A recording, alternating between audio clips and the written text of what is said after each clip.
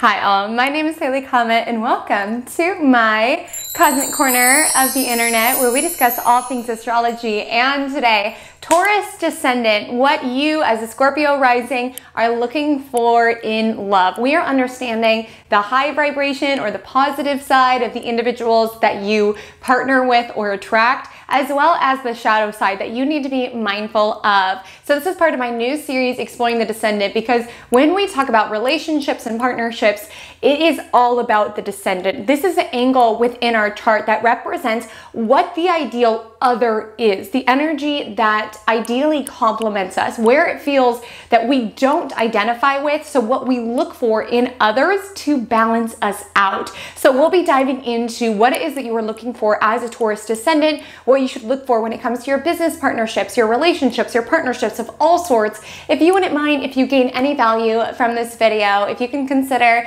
dropping a like, commenting something below what resonated, how this has shown up in past people that you've partnered with, any little nudge or button that you want to click, they are below and just so appreciated by me. And without further ado, let's dive in the light or positive side of the individuals that you attract as a Scorpio rising.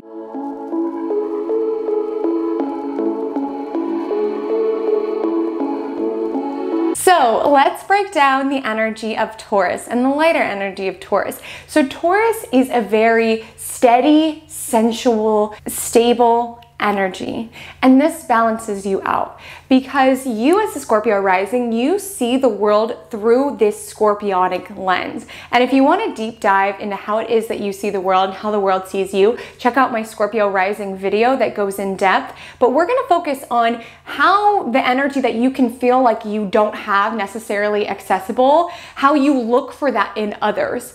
And because you are someone who is so intense, continually in a state of transformation, your life is continually in this state of upheaval and of rebirth, you are looking for someone who is your steadiness, who is your stability. Because with Scorpio rising, your world is continually evolving. Your world is continually transforming, burning down what you were prior and arising into what you will be. It is the energy around continually being in this cycle, around becoming your strongest, most resilient self.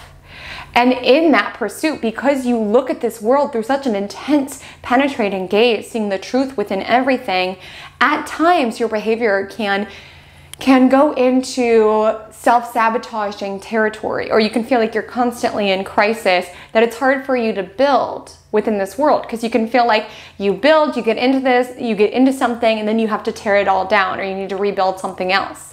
It's continually this process of transformation for you.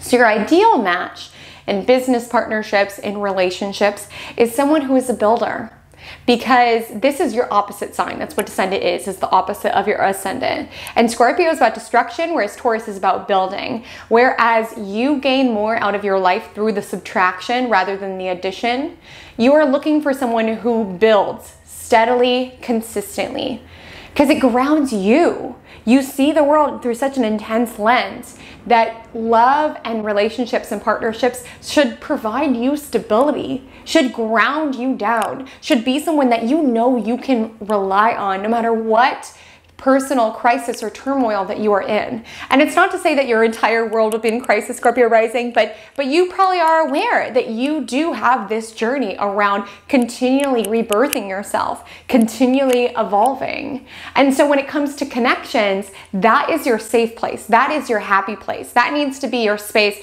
where you feel grounded. And so your ideal match is someone who is that stability for you, who makes your nervous system feel safe. Because as a Scorpio rising, you can be very accustomed to the emotional ups and downs. And when you meet someone nice and stable, sometimes you can dismiss them as boring. But I want you to know that oftentimes when we're accustomed to love being all of this ups and downs and movie moments and drama, when we find someone who's just steady, who is practical, our nervous system doesn't get those butterflies, so we can be like, oh, this is boring. But that's just safety. That's just you feeling at ease around this person. Sometimes butterflies that are like a fight or flight symptom around not feeling safe in this person's presence, right? Like, I want you to look towards business partners and relationships that are steady, that make you feel safe, and that allow you some stability within your world. And it's not to say that they physically need to be a home builder, but I want you to think of individuals who, you know, while everybody's going to go through ups and downs, they're pretty consistent. They're pretty much the same day to day. While there can be trials and tribulations, they show up consistently. They are there when they say they're going to be there. They're there for you when you are going through things. And they're rather consistent when it comes to their preferences, when it comes to their projects, their working world. And when it comes to Taurus, I want you to be very patient with the process. Because you are all or nothing person as a Scorpio rising, sometimes you can find people who embody this Taurian archetype. What it is that you're looking for, again, doesn't need to physically be a Taurus, just someone who embodies the energy that I'm expressing right now.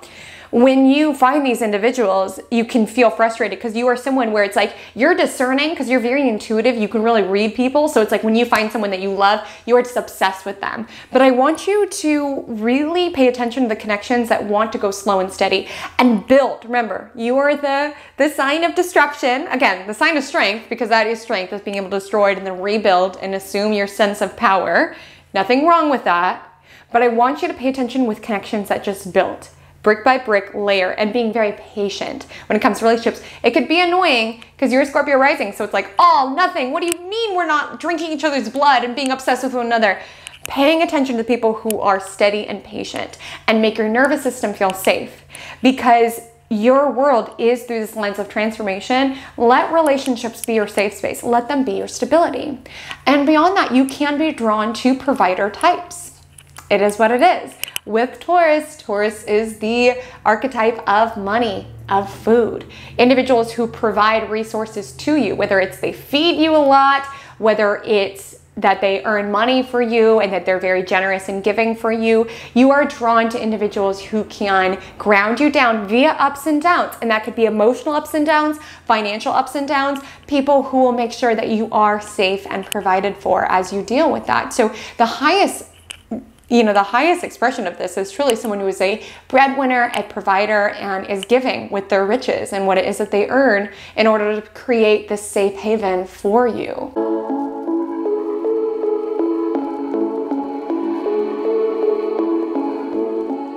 So let's get to the shadow side of the Taurian energy that you are looking for within connections. Firstly, you can be drawn to individuals who are just as stubborn as you are. That's the thing. Scorpio and Taurus, while they are different in many ways, are alike in their stubbornness and their single-mindedness. And you could get frustrated with Taurus in that they're unwilling to change. Like I said, what can be a positive in that they're steady, they're consistent, can also be a negative at times when they are refusing to change their behavior. Taurus is the energy around possession and accumulation. So when it comes to even values or habits, they are concerned with accumulating more rather than releasing. And this is where you can balance them off if they're willing to sort of integrate some of the behaviors that you exhibit, which is around transformation, evolution, being able to trust the cycles of life, then they can grow a lot. But if they are stuck within their bad habits, within accumulation, refusing to evolve past their habits and their values and their daily routine and all of those things, then you can feel really frustrated with them. They're not one to be forced into anything. They generally need to want to change. And it can be annoying when dealing with someone who has sort of this Taurus archetype. Again, not literally a Taurus, just needs to exhibit somewhat of Taurian energy.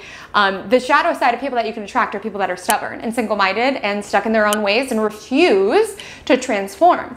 Also be mindful around being drawn to people who are very materialistic. Like I said, that energy balances you out because you're really looking for a deeper experience in life. You're really looking for psychological evolution, for this experience of depth within your world, really understanding the inner workings of your life and transforming beyond it, really making your own desires come true.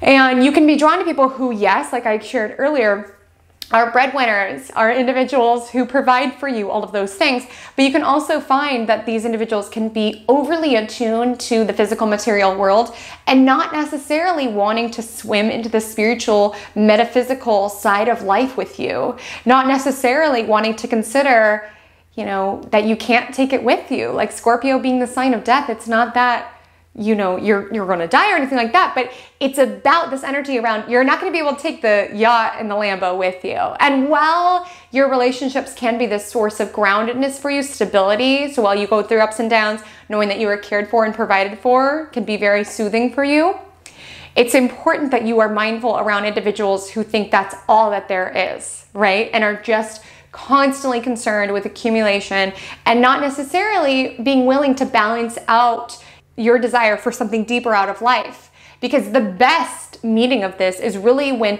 they can provide stability and sensuality for you, and you can provide this invigoration of change and transformation for them. When you can sort of guide them into these deeper depths of life that they weren't necessarily privy to. And I also want to highlight that Taurus energy is very sensual. Like, they are individuals that love cuddling, they love touching, which is a beautiful thing because Scorpio is a very, very sensual sign as well. So you are looking for someone to meet you on that vibration and on that level. What I want to say is that with Taurus being the sign of possessions, sometimes they can confuse people with possessions or as their possessions. So you can find that you have a tendency to attract individuals who have anger problems or who are very possessive over you because you are looking for something intense out of your connections. At times, you know, what can be stable and loyal and consistent, for some individuals, you could be attracted to individuals who are possessive, who want to own you. Like, Taurus is learning about the world through things that you can taste and touch and see and smell. And sometimes they can confuse the people in their life as just another one of their possessions and want to control how it is that you dress, how it is that you talk. So being mindful around that when it comes to partnering, like, okay, is this person viewing me as an asset to their world or simply as another possession next to their Lambo? And it's not to say that every single person that you date will be wealthy, but typically they will be concerned with building stability for themselves. And the highest vibration of this will be able to extend that generosity to you. So to get more information about your ideal match, your ideal partnership, I want you to find your Venus within your chart. So let's say you have your Venus in Pisces in the 5th house. That's going to color the sort of individuals that you are drawn to. So yes, while you're still drawn to Taurian themes, again, doesn't need to physically be a Taurus, although that can be supportive.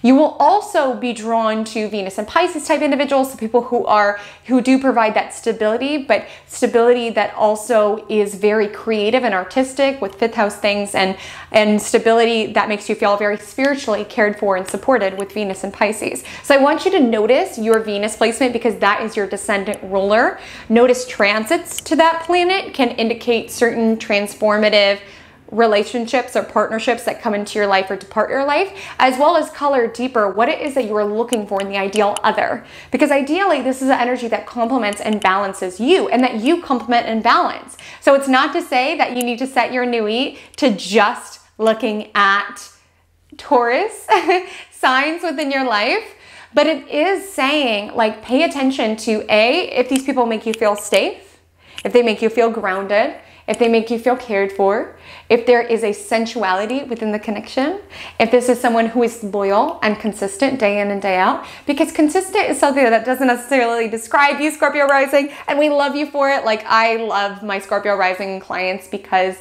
it's so fascinating to listen to their lives. They're like, yeah, when I was in my 20s, I was with the circus, and they live a life that's very wealthy in experience. They bring a lot of intuition and power and shrewdness to a connection, but it's important to balance that with someone who is consistent day in to day out to allow them to ground down via their emotional and psychological ups and downs. It just is helpful when you embark upon relationships and partnerships. So let me know what resonated below. My Instagram handle is @Comet Astrology. My TikTok is the same. I would love to connect with you over there. And until we meet again, drink lots of water and stay cosmic.